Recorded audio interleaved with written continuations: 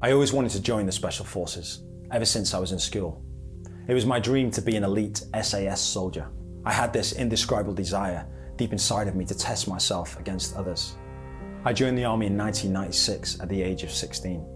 I'd heard all of these stories about the SAS, this British Special Forces elite unit who carried out top secret missions. They only took the best of the best, and to get in you had to pass one of, if not the hardest, physical human tests ever created.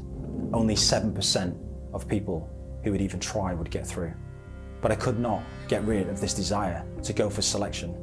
And so in 2005, I started the process.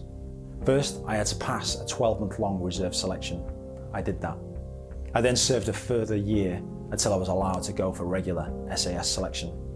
I got all the way through the worst bits, miles upon miles up and down the Welsh mountains in the most extreme of weather conditions, followed by horrendous physical tests in the arduous terrain of the Brunei jungle, only to get back and to go in front of the training officer and be told that I had failed. It's one of those moments I will never forget. I was speechless. I felt sick. I'd pushed myself to the absolute limits, and at the end, it still wasn't enough. I felt so embarrassed to tell anyone I had failed. I was given the opportunity to come back and try again, but before that, I went out on an operational tour to Afghanistan. The tour was hard. I lost 3 friends, and I was almost killed myself in an explosion. All after failing to reach my goal, my dream. I went for it again. And on my second attempt, I'd managed to get through to the jungle phase. And in the 4th week, on a particular day's training, I collapsed. I nearly died with heat exhaustion. I was evacuated by helicopter to an A&E hospital. That was the second attempt over for me. It took me a year to recover and pass the test required to get signed off by the medical board to be approved to reattempt selection for the 3rd time. Immediately, I started to train harder than ever before. I'd spend 3 days a week running over the mountains, enhancing my navigation and fitness. Every night, I'd spend hours studying tactics. It was 2011, and there I was on my 3rd attempt. The hills, the jungle, interrogation.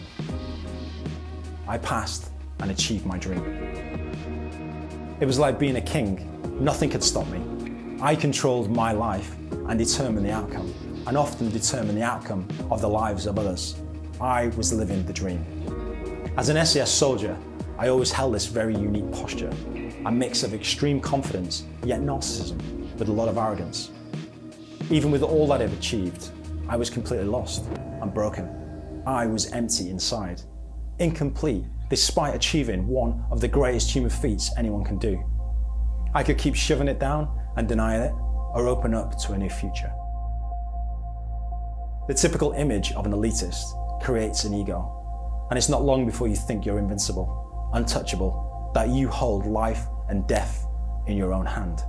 During the last years in the SAS, I met this girl called Naomi. She was going to church one Sunday, and I thought, I'll go with her. It's only church, it's only an hour. For me, coming to Freedom Church for the first time was a very strange experience. It was like going to a nightclub during the daytime, yet I wasn't drunk. I remember keep being hugged time and time again and thinking, this is weird. We ended up going back 3 or 4 more times before I went away on an operational deployment to Iraq.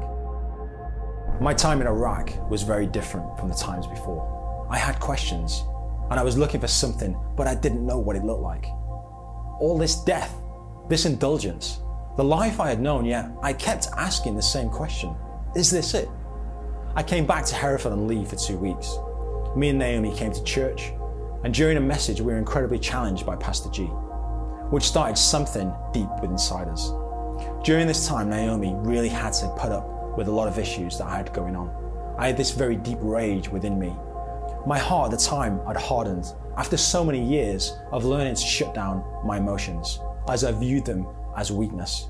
I was an atheist most of my career, and I boldly said that the Bible was written by man to control man, and that God didn't exist.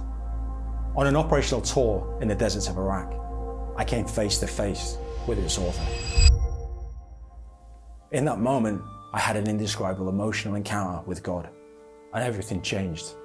He showed me my present and my past, with new revelation. He showed me the world as he saw it and told me what my future could look like as I knelt before him in tears.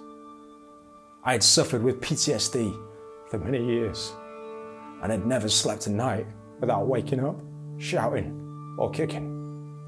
The day I met Jesus, it went away without me even asking. The moment of humility broke through like no moment of my own personal success. Nothing I could craft with all the strength I could muster, all the determination I could choose, or even come closer to what God could do in a moment of humility. My life changed. He asked me to follow him and called me to plant church in Cape Town, South Africa, expanding and building his kingdom. I followed Jesus for 3 years and he's redesigned me, completely renewed my mind, set me free of rage and obsessive control, shown me how to trust him as my provider and my protector, trained me in using his spiritual gifts and accepted me as his son.